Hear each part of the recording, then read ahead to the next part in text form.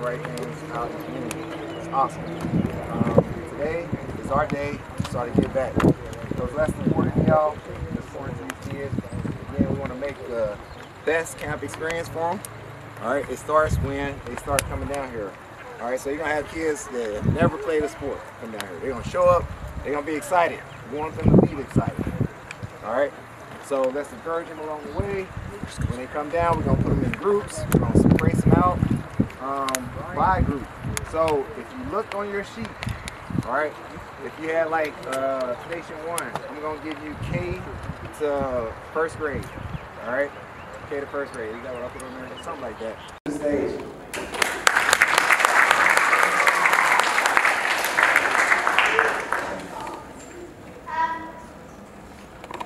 All right. So I'll give you a little backstory real quick why I'm here. So I'm not from Atlanta. I'm not from Georgia. I'm from Miami, Florida. And as you guys know, we got some 305 people down there. So as you guys know, the reason we're here is because of the man, Tim Lester. So I was fortunate enough in high school, my 10th grade year, or going into my 10th grade year, I should say, to have the opportunity to play for a great man and a great coach. So this is way back in 2001. Most of you guys were not alive, but the moms were, the parents were. So anyways, I'm gonna talk to you about what I just felt in my heart, the hardware. So hardware is the trophy, okay? Football, for us, it's a ring. For him, it's a gold medal. And the hardware for me was the validation of the hard work. It's what you've done. It's the culmination of saying, hey, listen, I set this goal, I want to accomplish this. But the difference is, winning a trophy is, no one's gonna give it to you, right? It's not going to be easy. So that's the reason why you do it, right? You sign up for it because it's worth it to you. You want to be a champion. So for me, I made my goal in life, and what I was trying to accomplish was about that, the championship. And having the opportunity to play for Coach Lester at that time, we used to say that you have to keep your eye on the prize, right? And the process of getting there is the hard part, right? When we played, we had 2-a-days. We would run 16 110s after a 3-hour practice on Monday. Tuesday after practice, we would push the sled. Wednesday after practice, we would run 8 220s. We couldn't bend over. We had to make time. We couldn't cross our legs. Couldn't put our hands over our head. It was very tough, but it was rewarding, and that's why we won, because we put the work in. As you go through the process of trying to accomplish anything, whether it's football, whether it's track, it's the first thing you have to do is decide what you really want, right? And then it's going to require a sacrifice. And the sacrifice hurts a lot. So for me, I always look at it from a standpoint of just simple math, right? Okay, what's 2 + 2? 4. Okay, 4, right? It's easy. It's easy, right? It's exact. It's 6. It's never 6, but that's close. But my point is, math is exact. So my concept in my mind was, if I do exactly what the coach tells me to do, based on reps, okay, I'm gonna do it with great effort, which was our station that we had, right? And if coach says do 10, if we all do 10, then we're all the what? The same, right? So how do I separate myself from being better than the man next to me? What do I have to do? You have to do more. 11, there we go. That's the answer right there. That's the answer, okay?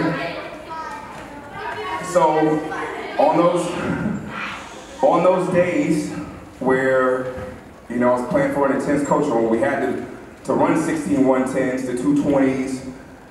Everybody would go home after the 3-hour practice, and I would run the mile after every practice. Or I would put the sled on, put a couple plates on the back of the sled and hit the sleds. I was paranoid that somebody was outworking me. If we turn these lights off right now, right?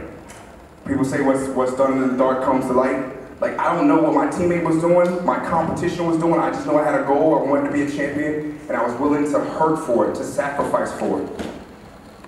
And it's the same in anything that you do. So fast forward, you're putting all this time in, you know, extra reps, and then all of a sudden, when you get in the game, Coach E, there's an expectation, right? When you put the work in, what do you know on Friday night? We gonna win the game. In your mind and in your heart, you're saying, I am going to win because I already sacrificed more, I already gave more. I'm not hoping for a result, I'm expecting a result. And typically, you're going to end up being that champion. So a lot of people play for different reasons. Football is fun, but it's only fun when you win, right? You can put all the work in, but ultimately you're trying to accomplish something. So fast forward, I get to the University of Miami. At the time, I just played back-to-back national championships. We had all the 5-star kids in the world. We had the best player in the world.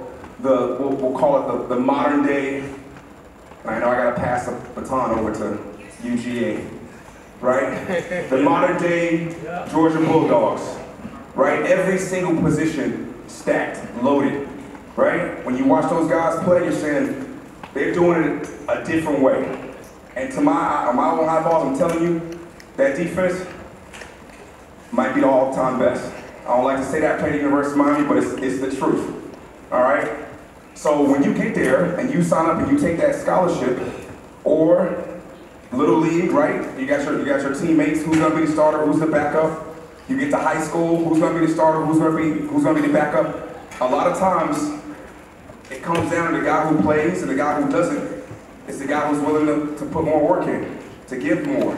It matters to them more. And that's gotta be the approach when you play this sport. So, you know, for me, being up here, having the opportunity to speak to you guys, I'll always be here because of what Tim Lesser did for me. He was hard on me.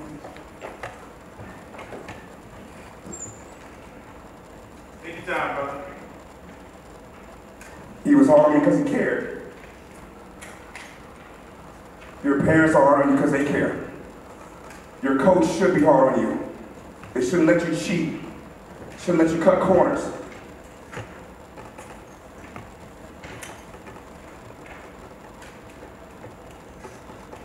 We're all here to live up to that. A certain way you do things, a certain way you go about your business. And football is a way to get you prepared for life. It's very difficult, it's hot, it's tough, it hurts, you get injured, you have scars, you have setbacks, but ultimately you make the decision to keep going because of the reward at the end. So I just want to thank everybody for the time. I want you guys to continue to strive. You know, take heed to that simple lesson of doing more than what's required of you. Prepare when no one's looking, and then expect that result knowing that you put the time in. God bless.